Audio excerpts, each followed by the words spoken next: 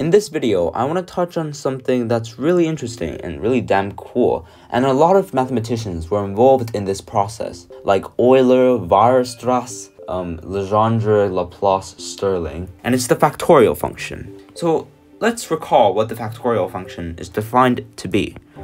N factorial is just, and for now, I'm going to use z factorial for a reason you might see later. It's just another variable, right? We can say like a factorial, gamma factorial, it's just a number.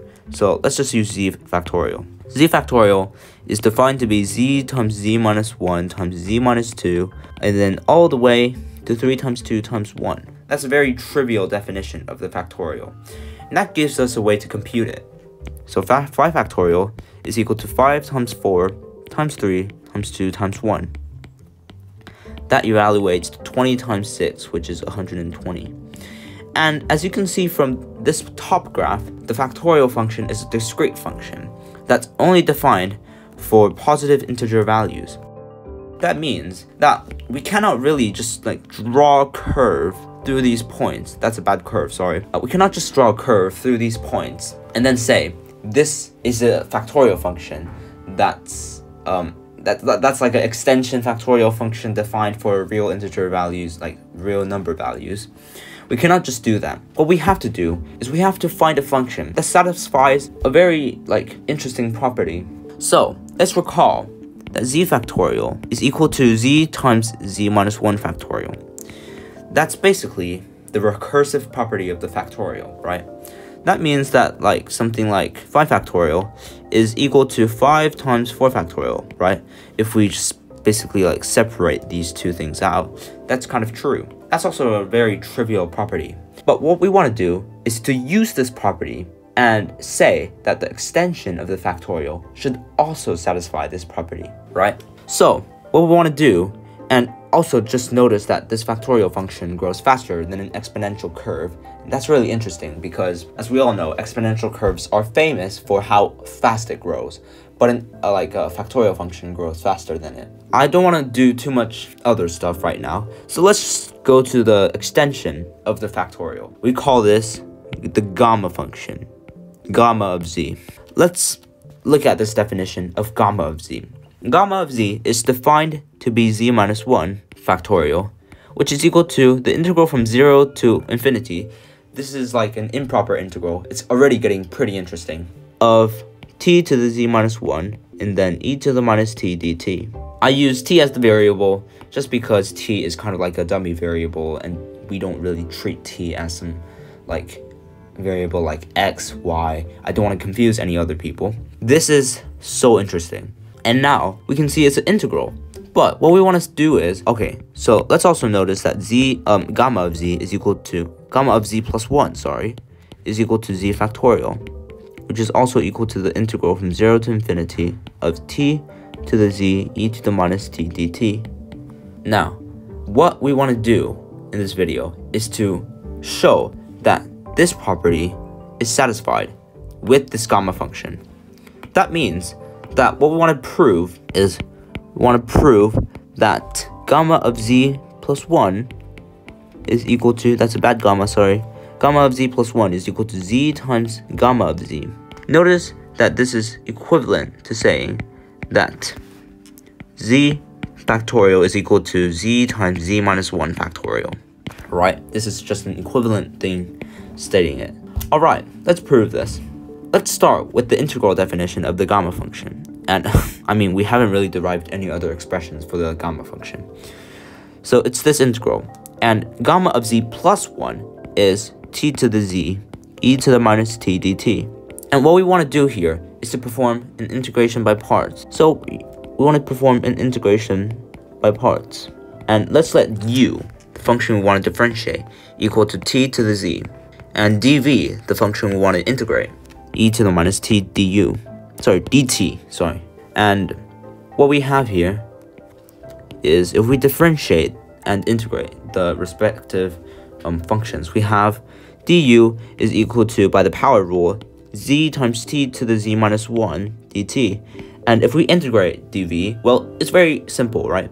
v is just equal to minus e to the minus t. Fantastic. Now we have these things. What we can do is just to use the integration by parts formula. Well, this implies that our gamma of z plus 1 is simply equal to, by integration by parts, we have v times u. So we have minus t to the z times e to the minus t, evaluated from 0 to infinity. Don't forget the limits. Minus the integral from 0 to infinity of du times v, right? So we have z times t to the z minus 1, and then we have a minus e to the minus t. We can distribute that minus to the front, giving us a plus. We have e to the minus t dt. Fantastic. And first of all, let's look at this expression. This expression, if we evaluate it by the following limits, we simply have, all right, let's see. So we want to notice that the exponential function and this polynomial. So these are both decreasing, right? The polynomial is a negative, and the exponential function is decaying with a negative exponential on front. What that means that this is decaying faster than the polynomial. And if we go to infinity, then e to the minus t always decreases faster than minus t to the z. This means that we're going to, this will like outweigh. So if we evaluate them in the limit infinity, what we get is we have this goes to e to the minus infinity. So let's first look at e to the minus t, where the limit of t goes to infinity. Well, this is basically like the limit as t goes to infinity of 1 over e to the t. And we basically have 0. This goes to negative infinity. But we said this grows faster, right? This grows much faster because it's an exponential function. That means that 0 will outweigh, like, let me just say outweighs negative infinity. All right, this means that we have 0 times negative infinity, but 0 outweighs, so we have 0 as this thing. And we want to minus the limit evaluated at 0. That gives us minus 0 to the z times e to the minus 0, right? Well, let's first look at this. This evaluates to 0, and this evaluates to 1. So this is basically 0 times 1, which is 0. And this whole thing evaluates to 0. And we have to plus this integral. And we can take, look, the z out front, right? So this is equal to z times this fantastic integral from t to the z minus 1 e to the minus t dt. And fantastic. Look at this. We have from 0 to infinity, the integral from 0 to infinity of t to the z minus 1 times e to the minus t dt. And look at this. This is just the gamma function, the gamma of z. That means we can write this thing as z times gamma of z. And now, because equality is transitive, or i.e. we can, things that are equal to other things are always equal to other things, whatever. We have the gamma of z plus 1 from here is equal to this. Well, we directly have z times gamma of z, which is the recursive property we want to prove, and hence QED. And this is a very important property that we are going to use and utilize in many other videos I want to do about the factorial function. So that's very interesting.